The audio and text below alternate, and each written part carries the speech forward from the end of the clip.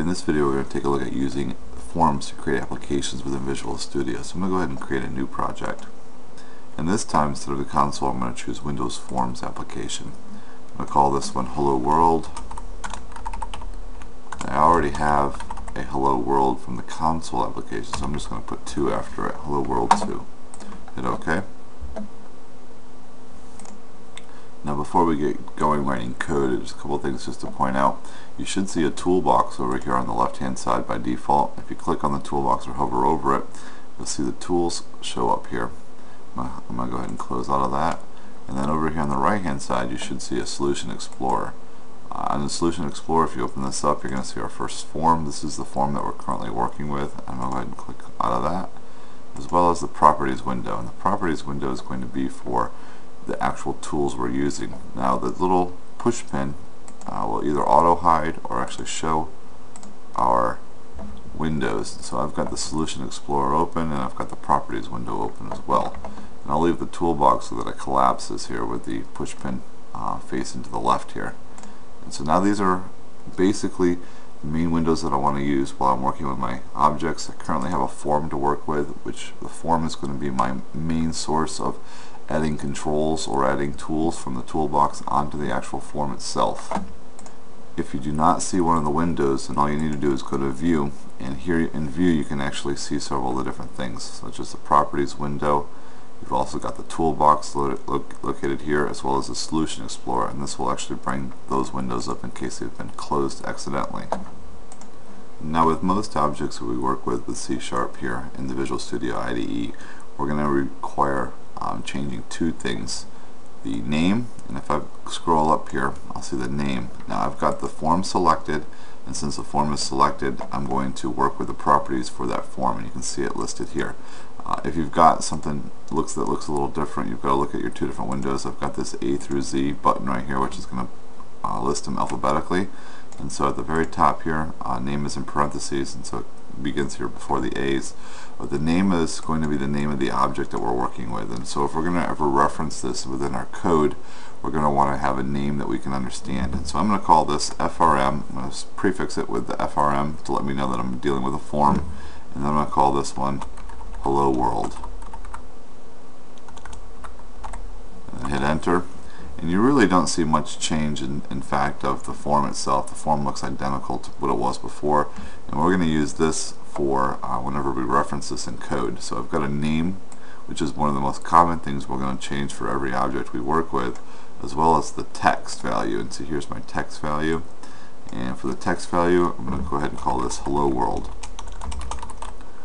Now the text value I will notice when I hit enter, so I'll hit enter, and you'll notice that the text value actually, or the text property actually changes the title of our form, where it says Hello World, and so that's where this appears. And so I've got the text value changed, as well as my name of my actual form itself has been named FRM Hello World.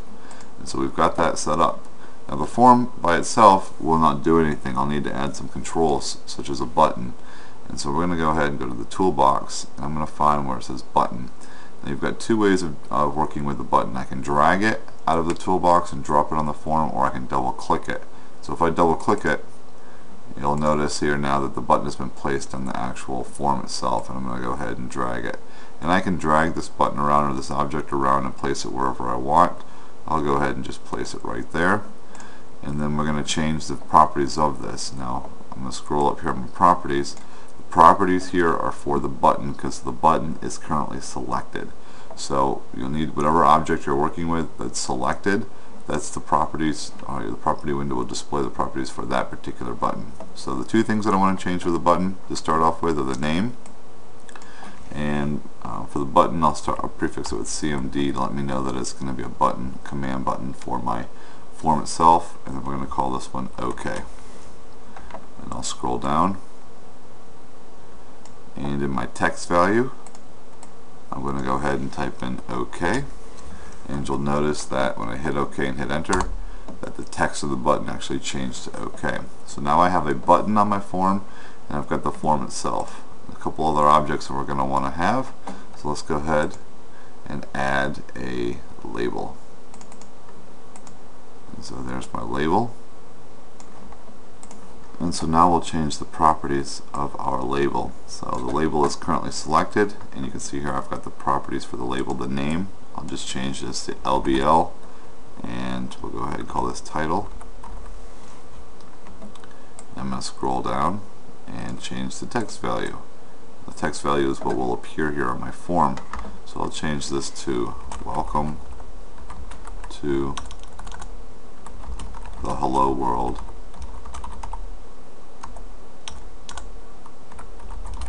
application. And then hit enter, and you'll notice now the text has changed as well. Now we'll go ahead and center this. So there we'll go. We'll make it look centered within my application itself on my form. And now we're going to go ahead and add a text box. So we'll look for the text box, and this time I'm going to just drag it. And if I drag it out and come back here, I can actually place it where I want it to be located. So here we are with our text box. And in our text box, we're going to change two properties. Then let's go to change the name. We'll call this TXT, and we'll call this one just display.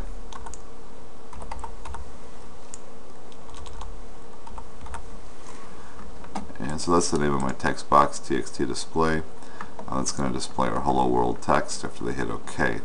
And so I'm going to scroll down and change the text. Well, actually the text has nothing in it, and we'll go ahead and leave this empty. We're going to actually modify the text property here within our code. So this is currently empty, and you'll notice within my text box there is no text. So now, speaking of changing things in code, let's go ahead and go to code view. Now there's a couple ways to do this. To start with, we're going to go ahead and do the easiest way, which is to just double click on the object that you want to write code for. And so on this particular one, I want to write code so that when I click on this button, this is going to be an event-driven type of application. When I click on the button, that's my event. Something's going to run or something's going to change in my program. And so what I want to happen is when I click on this button, I want the text Hello World to display within my text box here. So I'm going to go ahead and double click my button now, and this is going to take us to our code view of our application. And you can see they've set us up a class as well as our methods, and I've got this method here called cmdok underscore click, which is going to provide us with the code, or basically the method of whenever somebody clicks on this object, which is our button OK, we're going to run this code. So this is where I want to place my code that I want to run. And so simply what we're going to just do is type in the object that I want to modify, which is going to be that text box. And if I start typing in txt, you'll see that there I go, text box, or txt display. That's the name of the text box. I'm going to use the period here, and I'll get the option here of finding where the text value is. So let's go ahead and go down to the text value, or I can start typing it in and I should be able to find it. There it is. And if you notice here, it says it does get or sets the current text in the system.windows.forms.text box. So it actually changes the text box's text. And I'll go ahead and hit tab and finish that in. So txt display.text is going to equal, now we're going to enter in here a string, and so I'll need to put this within quotes. And I'll use a double quote there, Hello World. We'll go ahead and end that with a quote. So now what we've got set up, and I'll put the semicolon to end my statement. So what I have now set up is whenever I click on the OK button, this code will run, and only this code right here within this command or the event. So let's go back to design view. You can see that nothing seems to have changed in the form view. I've got my code. So let's go ahead and run our application. I'm going to go ahead and start debugging, and I can hit the little symbol, looks like a play symbol, and my form should pull up. Here's my form.